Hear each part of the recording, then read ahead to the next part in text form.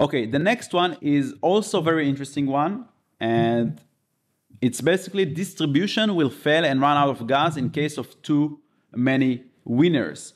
Now, they don't accept in this contest gas optimizations, but I recommended to the dev in the Discord channel that here, this is very not optimized, because here we do two for loops on two arrays. So we have the winners array and the percentage arrays. These are two arrays that their length should match, because every percentage should match to a winner.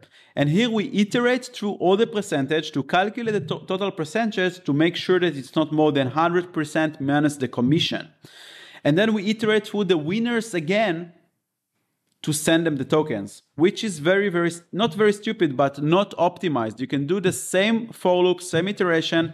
You can make this, send the tokens already here to the winners, and still that if you revert the transaction, it will revert the whole transaction, right? Even if you send the tokens to the winners, it's still going to revert the transaction if the percentages are wrong.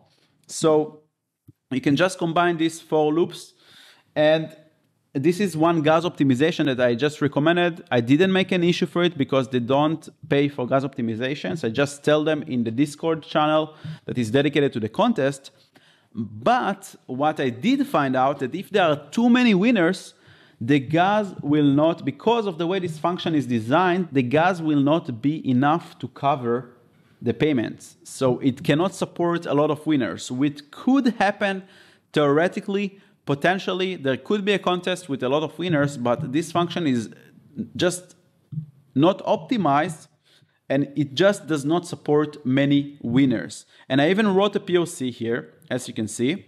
This is a POC for Foundry.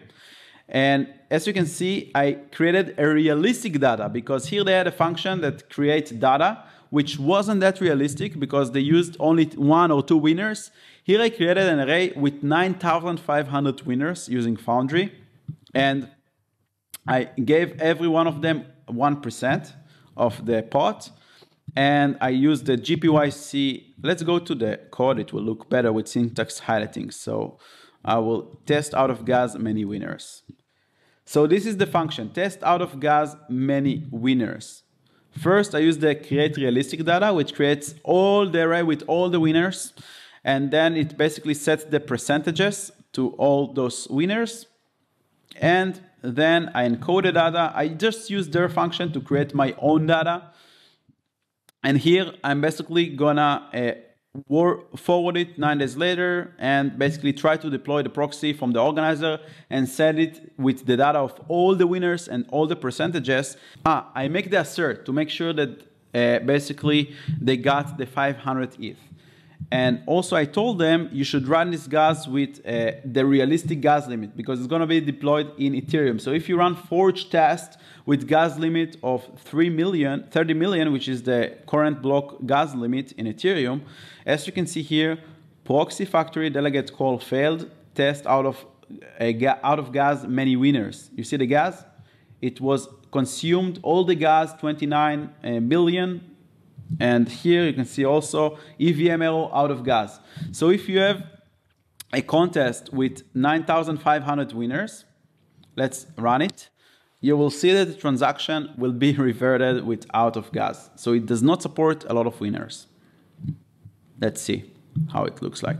You see, all the tests passed apart from this test out of gas many winners.